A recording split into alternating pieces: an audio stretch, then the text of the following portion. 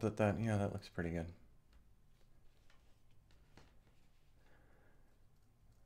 Okay, YouTube says I'm going live, and look at that, 8 o'clock right on the nose. I actually lost track of time for a few.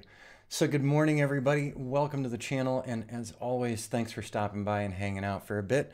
My name is Rich Charpentier, and this is our regular Monday morning live stream. So we've been doing this for a couple of months now, I'd say.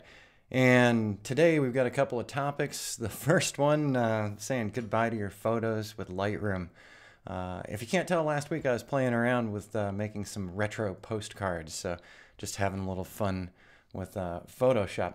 See, we got a couple folks on, so good morning. Thanks for stopping in already. And I'll regularly check over here to see if I'm missing anybody's comments. But last week I had someone get in touch on the YouTube channel about a video that I did months ago about almost losing some really important client data. And I had forgotten some of it was already on the cloud for sharing with the clients. And I hadn't made a backup of that particular drive in a bit, but learned my lesson after that one. Didn't lose anything, but I did receive a comment on that video, and I had already been thinking about doing this topic today. So last week, or maybe it's been a little longer now, but not too long ago, Adobe helped photographers everywhere lose some of their photos. So, and I don't think they meant to do it, but I'm just pulling it up. So here's one of the many articles. So this article is from The Verge. So Adobe accidentally deleted people's photos in the latest Lightroom update.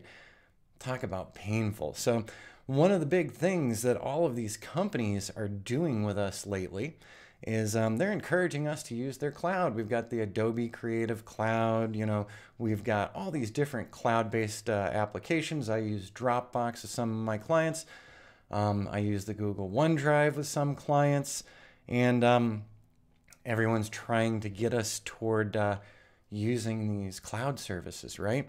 So scrolling down through this one, so photographers had been posting in a panic across Twitter, Reddit, Photoshop feedback forums, and they'd gotten Adobe's latest update for Lightroom iOS app. So this was a specific problem with a specific app, and suddenly their photos and their presets were gone. So I've been using Adobe for way over a decade, actually coming into 2 decades, huh? And I've always appreciated what their products. And I started having problems with Adobe when we started going completely cloud-based. That we've got the Adobe Creative Suite, and it's all cloud-based, and I've got to type in my password regularly for them. And I miss Lightroom 5.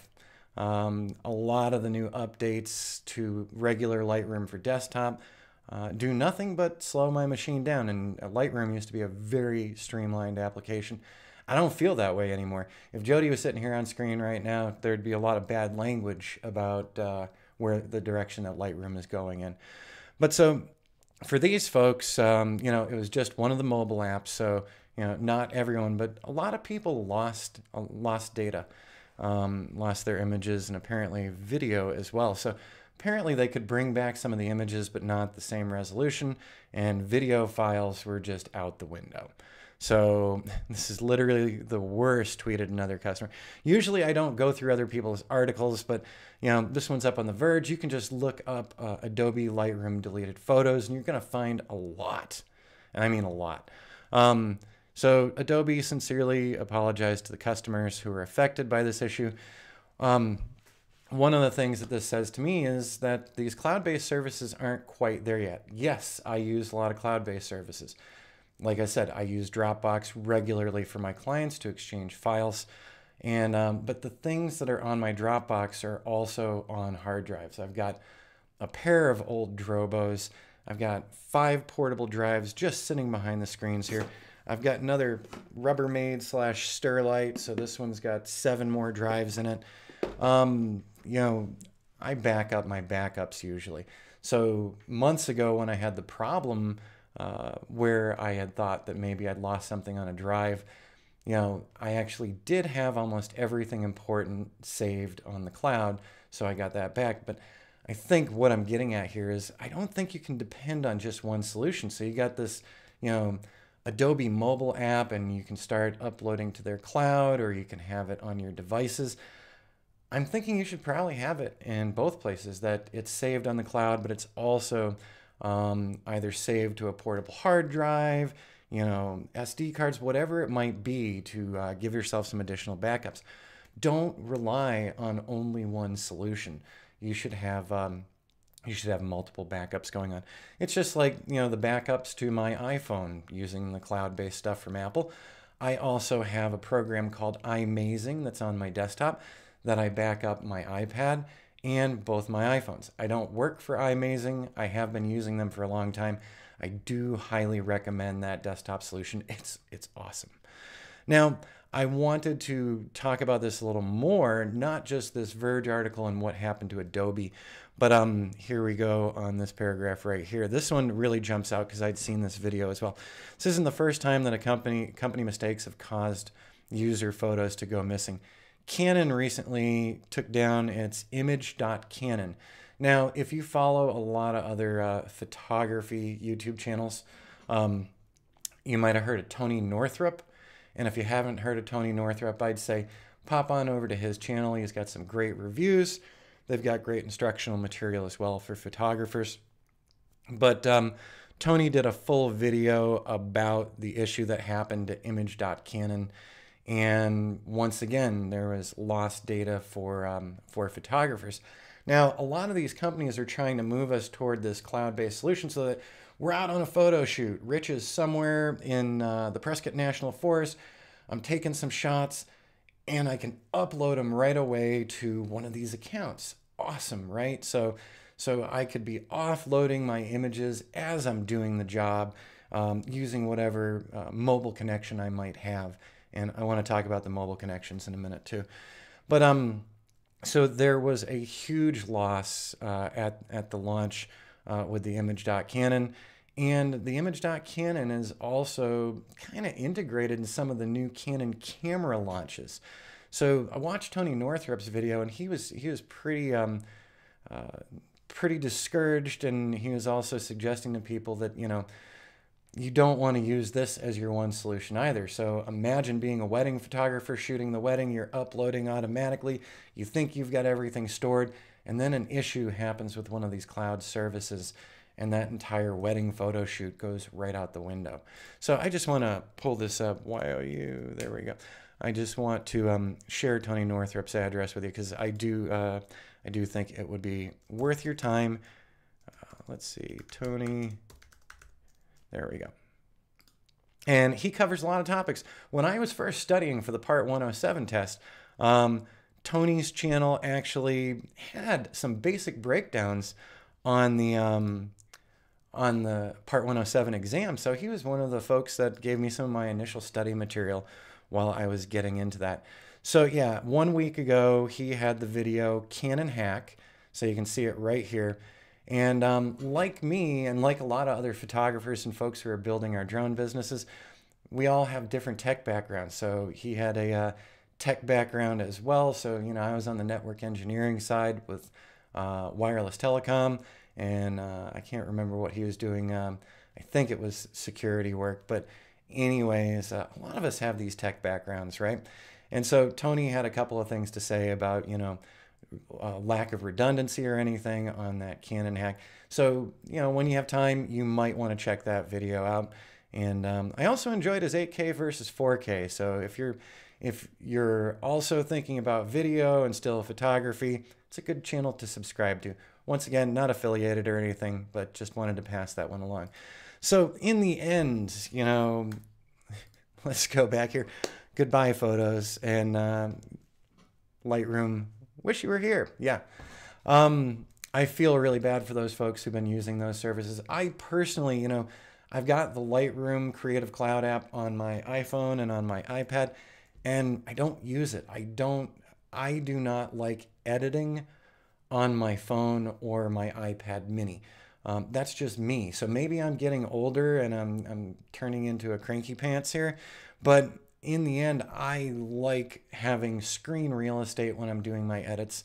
So most everything that happens for me happens on desktop. Now, for all the people thinking about, using these cloud services while you're on a shoot, you also have to think about your data plans, okay? So for those of you who don't know me or this channel very well, I was a full-time Airstreamer for over a decade. So I lived in one of those silver trailers. From 2006 through 2008, tons of travel with it. Then I kind of got stationary here in Prescott with it, but I was still full-timing in a 25-foot long by 8-foot wide Airstream. And we didn't have regular internet connectivity. So in order to connect to the net, portable hotspots on iPhones and other phones, right? Portable hotspots are awesome. I can do my work for most anywhere I've got network coverage. Here's the thing. Even the unlimited plans still have limitations. So Verizon can call this unlimited all they want. They also tell me after 10 gigs, they're going to start throttling me. So they're going to slow down my network connectivity. I can still use their bandwidth, but it's going to be massively slowed down on me. So for all of these developers, Canon and Adobe and everybody else with these cloud solutions, they are not catering to a highly mobile crowd. And or highly engaged photographers, let's say that you're out shooting every day and it's part of your job, because they would realize quickly that offering a cloud storage solution where I've only got 10 gigabytes of monthly usage. So I actually have 2 different lines that we have hotspots on for when we're traveling, because doing things like this YouTube video here, this eats bandwidth like crazy, okay? So if you're looking to be this highly mobile photographer, maybe you're interested in the van life or RV life, one of the big things is if you're planning on using these cloud services for all your images, number one, you're going to burn through bandwidth. Number two, there's still one point of failure.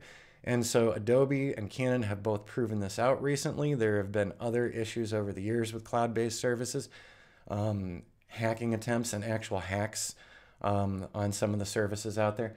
And let me see here. Yes, his drone study video was great, especially if you have some prior knowledge. And yeah, no, Tony's video was fantastic. That's, I had signed up for classes with another group as well. But Tony really got me going quick. And I remember before the Part 107 exam, I actually went back and took a quick look at just a couple of his high points on that video. Me and my drone, I have unlimited data with Verizon. It's only, yeah, I've got the unlimited data too, me and my drone. And we actually are on the Verizon business plan as well. But they still do a massive slowdown after you hit that 10 gigs. So when we were in the Airstream full time, I was constantly checking my data usage and I was splitting between this phone and that phone. If I was out full timing with the Airstream right now, with all of the uploading I do to Udemy, to YouTube, to Dropbox for my clients, I'd be blowing through that so quickly. Between these videos, the tutorial videos and things, we're coming up on the end of our cable cycle, and I think we've got like 700 gig plan. And I will use me, not Jody and the other devices in here, just me. I will use a couple hundred gigs a month with all the exchanges and things with my clients. But yeah, unlimited, but still kind of limited. So, when coming back to this whole thing, that wedding photographer on a photo shoot for a client who's just uploading everything to the cloud and is depending on the cloud, and then something happens to the cloud, you still need a second place to be doing your backups. So the other month when I put that video up where it terrified me that one of my drives wasn't spinning up, and I didn't think for a moment that it's also in my Dropbox for all the stuff sent to those clients, because it happened to be my client media drive. I'm going to minimize my crazy little postcard for a second. And I just want to show you. So right now we have my SSD drive for when I'm rendering Final Cut. We have a client media drive. That media drive is only for the year 2020. Each year I do a new drive, at least one at minimum. Then I also have an all image galleries, and this is the container for for multiple image libraries. I use my hotspot for YouTube on tablet while driving, training all the time. Yeah, no, and that does work, Corey. It's I think it hits when you're starting to get into the big uploads and stuff. That's when I start really eating the bandwidth, which is another thing. We actually had a network outage here this morning. So I was setting up to use one of the hotspots, and the network came up just 30 minutes before we started here. So I was committed to using the hotspot, and then I was going to see how much one of these live streams actually takes on the hotspot. Maybe I'll do that as a follow-up one. So, all right. I also mentioned the Airstream, so just so that you know, we're going to be talking about another thing as well. There is a very old, very retired website that I have. So this is, if you're bored, if you're interested in RVing and Airstreams. I started a blog when I first hit the road back in 2006 with my 25-foot Airstream. Won't go into the details of why I hit the road. If you're a longtime follower here, you know some of that. But this particular website, it's if you look up the Airstream Chronicles, you'll find it, or it's blog.richcharpentier.com.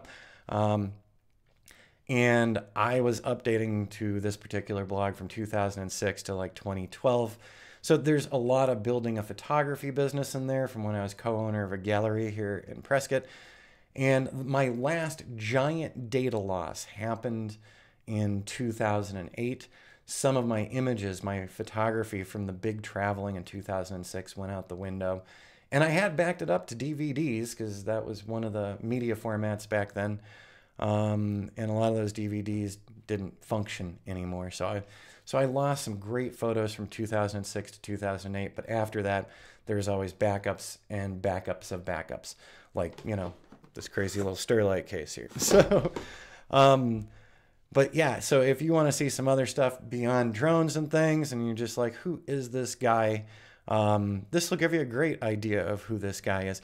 So looking at this, so when you get to the main site, what do you call it? So this is just a for fun thing, by the way, and then we'll move into the next topic today.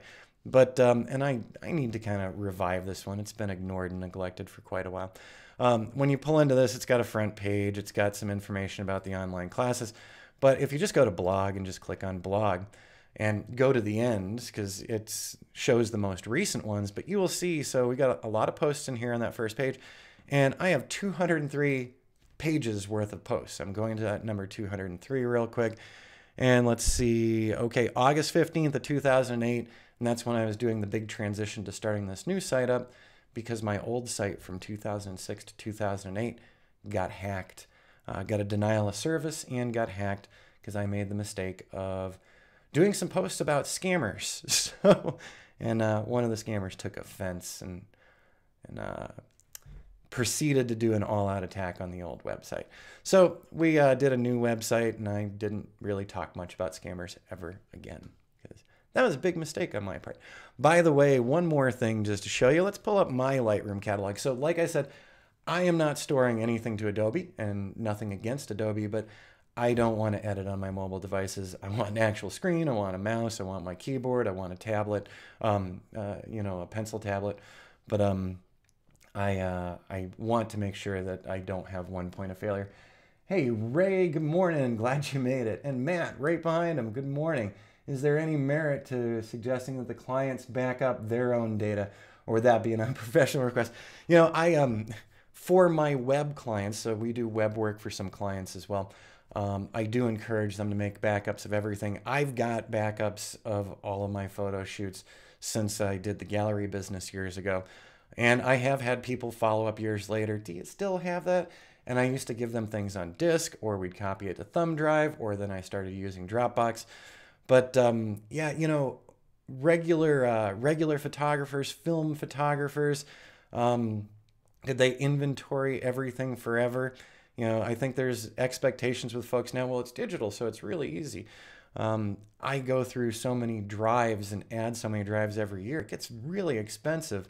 And it sure would be nice to clean out some of that stuff for client shoots, but I've happened to hold on to them. And actually, this is what I was going to show you guys next. Whoops, didn't mean to hit the down arrow button there. So File, if we go down to Open Recent, I've got a couple of Lightroom libraries. Now, some of these are duplicated names because I had regularly Adobe makes you upgrade your database because of a new version. But we've got the 2020 complete collection that's going on this year. That's one of my drives. We've got the print collection that's on one of my media drives. So the print collection was from when I was selling prints and canvases and doing all that work at the gallery here in Prescott. Then we've got the 2019, 2018, etc.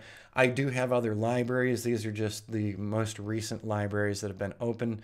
So I eat up a lot of space, and you'll see the 2018, and I'd given it an iPhone name because I was doing a lot of iPhone experimentation. 2017 complete, 16, 15, 14. I actually have 13, 12, 11, 10, down to 8 as well. So I have a lot of those. Good morning, Michael. Welcome to the channel. And so, yeah, if I'm looking over here and I pop over here, that's where the chat window is. And the other week I had experimented with the chat window on the right-hand side. And I'm not going to be doing that because fortunately YouTube caught it, but somebody was being a turd on stream, saying some not nice things that fortunately YouTube filtered, so you guys didn't even have to see that. So that was really nice. All right, so the next thing, and we were actually, here's our lead in right here. So I can leave that up for a moment. So I don't know about you, but if you're a small business owner and you're building your business, like the drone work and the progression work and all those things that we're doing here, every year you're going to need some new equipment. This year has been especially weird. I think we can all agree with that, with everything that's been going on with the pandemic and everything else. It hasn't been a great year. And as things started getting weird in the spring, I said to myself, we're going to have a very tight budget this year. I'm going to hang on to cash just in case, because we don't know how long this is going on and when they're finally going to find a vaccine or a cure or whatever. But so I've been, keeping tight control of the bank account. But if you're in a small business, you're going to have some capital investment. I get a lot of flack from family and friends sometimes. They're like, oh, well, you bought a new camera or whatever. It's a toy. No, that's part of my business. The drones is part of my business. I have insurance on those things. I have insurance on all of my cameras. I'm covered for lenses and the camera bodies and things. This is part of my business. For other people, yeah, cameras are for fun. But so every year I set down a budget in my mind, and last week I blew through this year's budget. So this year's budget was only a couple $1,000s. I would love to replace this particular computer, build a better mapping machine, all of these different things. But so I've been making my choices on what to invest in and what not to invest in. So a few weeks ago, we did get a Nodal Ninja bracket for doing 360 imaging with my Canon 7D and my Canon 5D. So we picked up that Nodal Ninja, and I picked up a fisheye 8mm lens. So that was one of my big purchases this year. And we have a second big purchase. What drones do I use, me and my drone? Well, so I've got an old original Phantom actually that's sitting out in the garage because no more batteries for that particular one. We've got the Mavic Pro, that was my original, and the Mavic 2 Pro. When I was purchasing drones a couple of years ago, I was still in the Airstream. The move to this particular rental property was a year and a half ago. So everything that I was buying from 2006 to 2018, everything that I was purchasing, the purchases were made based on the fact that I was living in a tiny Airstream. So that's why I went with the Mavic series. Did I want a Phantom 4 Pro? Yes, and I still want a Phantom 4 Pro. And now that we have space, that'll probably be in next year's budget. But in the meantime, those Mavics fit down into nothing, and so they didn't heavily impact my storage space in the Airstream. So yeah, earlier in the podcast, if you saw, I had a link to my Airstream Chronicles. You'll actually get some insight into living in a incredibly tiny space and still running your business out of that incredibly tiny space. But so now we're into the lead up of, oh no, what did Rich spend on? I have been watching and waiting for months for a Theta Z1. And the Theta Z1s have been out of stock and back ordered forever. So I get every couple of weeks, B&H Photo Video drops me an email to say it's not available. Adorama drops me an email to say it's not available. And I got an email from Best Buy the other day, of all places, and Best Buy said, hey, the Theta Z1's available. I went on Amazon really quick, and here we go. This is the Theta Z1. So what you're seeing on screen, because in a couple of months, we're going to be heading south. We're going to be actually doing a rather large-scale virtual tour on a very large RV resort that has 800 units in one section of the resort and another 206 in another. We're going to be doing a larger virtual tour for that client. And we're also going to be doing some video photography and some additional web work for them. So I've been waiting for the Ricoh Theta Z1, and we do have from last year, we have an Insta360 1X, but I've experienced a lot of issues with it when we were trying to do bigger 360 virtual tours. So what you're seeing on screen here, yesterday, the Theta Z1 came in on Saturday, like at 5 o'clock, and I was looking out the window every 10 minutes from 8 a.m. to when it finally got delivered. And I think Jody like wanted to push me over a railing or something because I was looking so often. I even used a magic 8-ball to see if the Theta Z1 was going to show up earlier. So it didn't show up until the early evening. I plugged it in to charge it up. And then yesterday we did some minor testing. Now let me say up front, the highest quality that I have seen so far in doing 360 panos has to be with a digital SLR, with that Nodal Ninja bracket or any other bracket that you can get. That's when you're just going to get the top quality, really great resolution, super sharp, not noisy. And if you're playing around and using off-camera flash as well, you can make some really gorgeous walkthroughs. The reason why we were interested in the Ricoh Theta Z1 is because those are such high-end 360 virtual tours. They require a lot more editing, a lot more post-production, so we charge more for them. We wanted to give people a middle-of-the-road option, and everything that I'd read and watched on the Theta Z1 said this is probably a great middle ground for these 360 cameras. So we're going to be experimenting this week. Let me know on channel. Yeah, thanks, Matt. It's very cool. I don't know how many are in stock or for how long. They've been out of stock for months. I've been watching since like April. Where are they? Where are they? And so I don't know if I lucked out here the other day or what. And also I'm like, I hope it's not a refurb or anything. It's not a refurb. I opened it the other day. Didn't do the unboxing because I don't feel like setting a camera up here for an unboxing. So we did some experimentation here. Now, what we found, and if you guys would like to see a comparison, let me know in the comments below, because we can do a comparison between the 1X, the Theta Z1, the 7D, or even the 5D Mark II if you want. So let me know down in comments if you'd like to see those comparisons. I've already been doing them for myself. So the Insta360 1X is a cool little camera, and you know, for the price that it was and everything, it's okay. What I was noticing in presentations on Cloud Pano, on Kula, on Theasys, was that the edges of whatever, so if I loaded 360 images to Kula, let's say from the 1X, the edges were so pixelated, there was so much noise. And as you rotated, you have this narrow band of, you know, decent resolution, decent focus without a lot of noise around it. But outside of that band into here, there was a ton of noise. That was really disappointing. And that's when we had made the decision, let's go ahead and use a DSLR. We've got a ton of DSLRs from our regular photo work. So let's dedicate a DSLR to this and one of the Nodal Ninja 6s. And so if you hadn't seen some of those, I can go back on those again, but they looked great. And then we also used some off-camera strobes, our Alien Bs that we use for doing portrait sessions. We use those strobes and some information passed along by Nathan Cool. Go check out his channel as well if you're into the 360s. And Rich Baum, and his last name is B-A-U-M. Both of them have some great interior photography lessons and things. They both share a ton.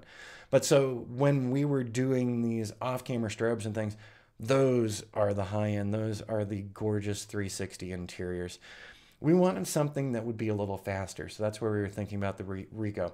So there are multiple things we can do with it. So we'll be talking about it over time. But let's just take a look at these. And these are actually a little, on my screen at least, they look a little underexposed. I didn't edit these at all, okay? Right out of the camera, we used the Theta Z1's HDR mode and loaded them up to Kula yesterday. So I'm going to show you that afterward. So we're in Lightroom here, and Lightroom hasn't lost these photos because it's not the portable version. As you can see, there's the Nissan right over there. Hello, Nissan. So this is a Theta Z1. All of these are. So we're just going to go through. And yes, the walls are a very hideous color. Once again, I'm not the owner of this building. I would not have painted this place this way. They're not the easiest colors to work with. By the way, one of the big things with their HDR in the Theta Z1 is that you can actually get a little detail out of the windows, and sometimes you can get a lot more. We're going to be learning about that as we're doing more editing of this particular camera. So there we go in the living room and into the kitchen. Then we've got the little den area / guest room. And there we go. So this was something. So I set this one up at the edge of the kitchen and the sliding doors. Check this out. We've got detail out the window. Now I tried the same thing with the Insta360 1X. Not that level of detail. And then if I was to take the Canon 7D with the off-camera flash with the Alien B, you want to talk about gorgeous window pulls. It's absolutely amazing. But if you're tight on time and you want something that comes across pretty good and is pretty realistic, this is looking good. So it didn't do these cabinets justice. These cabinets are a little darker than what they're showing on screen, but hey, a little post-production and you can get those cabinets dialed in. Into the hallway where the master bedroom is, and we're going to see these as a 360 view in just a couple of minutes as well. Into the master bedroom, and then the master bath, and a second one of the master bath, because Jody said, let's show those doors open. And there we go. So what was the final thing? So literally a couple of minutes time, Theta Z1 on one of my light stands. And what came out of this, let's pull it up. Oh yeah, there's the Airstream Chronicles. All right, so here we go on Kula.co, Theta Z1 interior testing. I've actually set this one to public. So if you go over to Kula.co, so it's Kuula.co, and you do a search on there. So they've got a button called Explore, and you search for AZ space drone. You'll see the things that we've made public. So this one is public, and what I'm going to be doing down the road here is I'm going to be loading some comparisons, and I'll be labeling those comparisons so that you can take a look. But taking a look at this one, what I got on my 1X was that these edges over here, this tree and this tree over on this side, they would be all pixelated and somewhat blurry. It was not encouraging, and it was not something I wanted to use to show a client. Ben Claremont, absolutely. I've watched several of his videos, and hopefully the Z1 will help with those shadow monsters. Exactly, Ray. It's we're going to be experimenting, and of course, it's not going to do everything. There's going to be post-production, and if we want the absolute best quality, it's going to be the 7D. So we've already started talking to clients about this, and we've also started building some comparisons. But I'm going to do this on Kula so that you can see it. So, you know, just pop by the Kula probably tomorrow, because we're going to be doing some experimentation today. It's all hazy outside today, so it's not a great day. I think we've got the smoke coming in from the California fires. And if you remember, we had the haboob the other week. So the air quality and the sky are not awesome right now. But all right, let's take a spin around this real quick. So I'm super impressed with this compared to the Insta360 1X, not down, discounting the Insta360 at all. It's a good little 360 camera. But if you actually want to start producing something to sell to people and you want to be a little quicker, I'm thinking this might be something. By the way, one other thing we noticed yesterday, just doing a couple of photos in the house, this thing eats battery like crazy. So if you've got the screen on and everything, it just starts, you'll have it sitting on the post while you're just syncing up the Wi-Fi, and you're already draining several percent. So, all right, this is looking really good to me. I didn't do any click-throughs yet, but I also want to zoom in here so you can really read that there. Let's go inside. All right, this is a really strange house, and this living room actually feels very dark. And all the light is coming from the porch area. So this is actually way better than I got out of the Insta360 just shooting in here. It did not give me that window pull, but there are ways to do that with the Theta Z1. So we'll show some of that experimentation later. If you're in a hurry, excuse my hiccup, if you're in a hurry to see that, go over to Nathan Cool's channel, and he's got some videos on actually doing raw photos with the Z1 and then merging them together and getting a lot more out of them. But the big thing that was grabbing me was usually on these walls here. This would be all pixelated. It's not. This is nice and sharp. And yeah, we didn't really stage this house for this. This was just me running through yesterday. So, you know, just giving it a whirl. So a little more detail out here. I could fix this with just a slight bit of post-processing, but I didn't want to do that yet because I wanted to see what's it going to give me. By the way, we're not dirty people, and that is not a piece of junk on the floor. That is a piece of gaffer's tape. So that was telling me where to put the stands, because I actually shot with the Insta360 One X, with the Theta Z1, and with the Canon 7D, and I had the tripod centered right at this location. So once again, not dirty people, that is gaffer's tape. There you go. I keep noticing it in the thing, and I'm like, what is that on the ground? And yesterday I kept going to pick it up too, because I thought it was a piece of garbage or something. Then I was like, oh no, you put that there. Clearly I'm getting senile. All right, so just one more shot. So one of the guest bedrooms and also the den area. And yes, the paint job is that bad. The owners had patched up some areas, and some of the walls, when you start looking really close, they just don't match up well at all. All right, so let's turn out of this one and let's go into that kitchen area. And we did get some more detail out of this. So those windows are looking a little better. And if I did just a slight edit in Lightroom, I can really make these pop. And I say that because I already did that. I tested that yesterday. Let's get into one more part of the kitchen. Once again, cabinet color is absolutely off. Those walls are pretty spot on for the color of the walls. And you got to think about color cast and time of day and where light's coming in too, because it does change the look and feel. But these cabinets should be darker. This little center island area should be darker as well. The table here is pretty spot on. And then looking into that living room area, it's actually darker in there. It's such a dark middle area. All right, let's go to the next one. So we're just looking in a little hallway where the master bedroom is and the washer and dryer. But this came across really nice. So once again, no edits here. No edits. This is out of the camera trying out their HDR mode. All right, let's go on to the next one. So we're now inside the master bedroom. And if you want to know the story of why the master bedroom is pretty empty, I'll tell that story down the road. Not one for today. We're just looking through these. But yeah, and you can see where the paint splotches are. And there really are some paint splotches and strange things. And there's also shadows and light playing off of this too, because it's a very reflective wall. Let's head on into the master bath. So we didn't get any detail out of this window, but it is one of those glazed window deals too.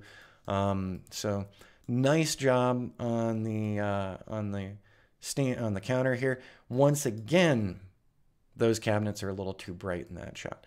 Overall, though, this has done a really good job. So out of the box, just testing this out, and then we'll take a look at that last one with the little doors being open and the closets being empty. So we're anticipating a move in the near future, so we're actually looking around for a new rental, and we don't know if we're going to find one in Prescott. So if you guys have any suggestions of great places to move that would like a guy who's into drone photography and tutorials and things, let me know. And I'd actually take a cooler place at this point. This summer's been a little too hot. Let me take a look on over it one more time. All right, so no additional comments. As always, I want to thank everyone for joining up here and hanging out for a bit. And I do hope that these things are helpful to you. So I am planning on doing a 1X versus Z1 versus 7D set of videos in the near future. Other folks have done these, and Corey Clicks had mentioned on the chat there, Ben Claremont, he's got a lot of these as well. But I'm going to be doing these from my own perspective as well. Loving an Airstream for you. Yeah, Matt, it is awesome. You know, I had a good time with it for a while. The circumstances were strange why I first started out full timing. I got to see the U.S. I traveled all over with it. I went to Airstream rallies. I was writing tech magazine articles for Airstream Life magazine, and that was before we all had mobile hotspots and things. I was actually running around with a 1X data card and a router that I could put the PCMCIA card into. So I'd go to rallies and I'd get up in the morning. There'd be all these old guys around my Airstream getting the free Wi-Fi from me. It's really interesting. It's also a challenge. 25 by 8 means the thing has 200 square feet. And then you put your cabinets in and things and, you know, the little kitchen to work around. You don't have a lot of space, so you go super, super minimal. So for me, it was all about small cameras, you know, laptops. I didn't have the big monitors with me at first. And, you know, whenever you're going from place to place, you had to pack everything up in there and then pull it all back out again. I'd say California. You know, one of my other things, me and my drone, I've got some severe allergies. It's actually an unfun medical thing. But I keep looking online for best places for people with severe allergies. They do actually suggest a couple places in California.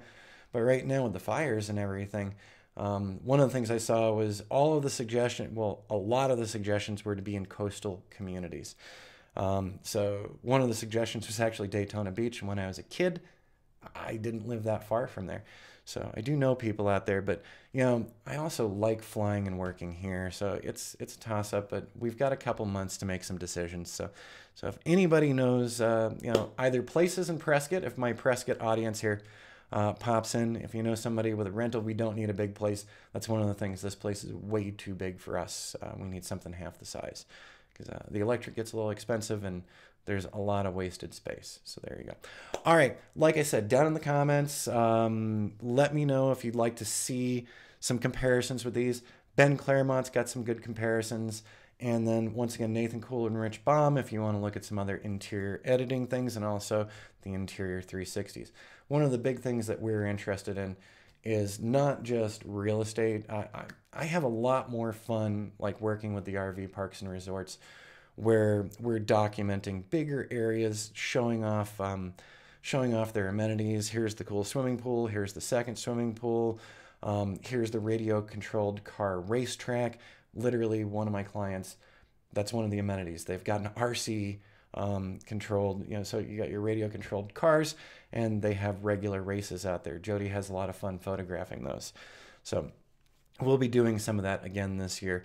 And as Jody said, it's kind of like Disneyland for retirees, that particular place, because they just had so many fun things for people to do.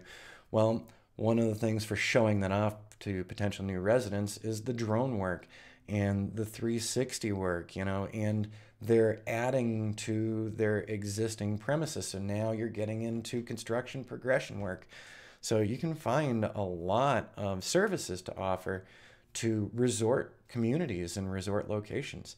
And you get to have the fun of flying your drone and taking the photos if you enjoy that kind of stuff.